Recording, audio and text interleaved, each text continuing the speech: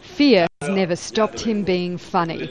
Although he's cracking jokes at a charity launch supporting HIV patients, Zarganar is well known for his wisecracks against Myanmar's former military rulers.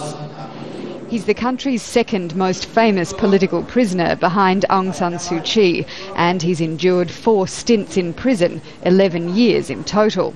His last term began in 2008 after he criticised the ruling military's slow response to the Cyclone Nargis disaster.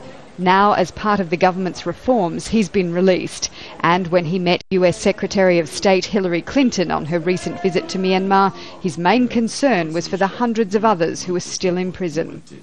All of the political prisoners will be released soon, very soon. She replied me like this, and she with a very funny face.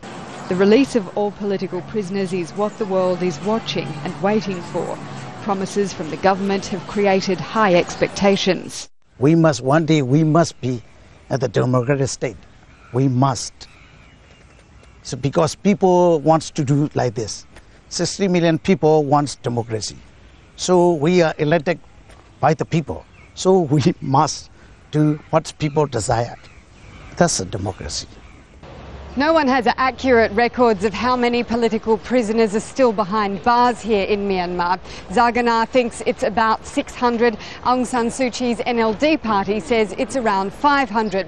What is clear is that this country will have to release more political prisoners before the US and Europe will think about lifting sanctions. Zarganar says he holds no grudges and wants to see sanctions lifted if his country continues to reform. Now we stand at the dawn.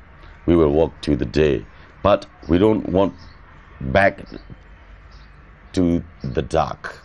He has no plans of his own to enter politics, but he says no one in government or opposition will be spared in his next comic routine. Aela Callan, Al Jazeera, Yangon.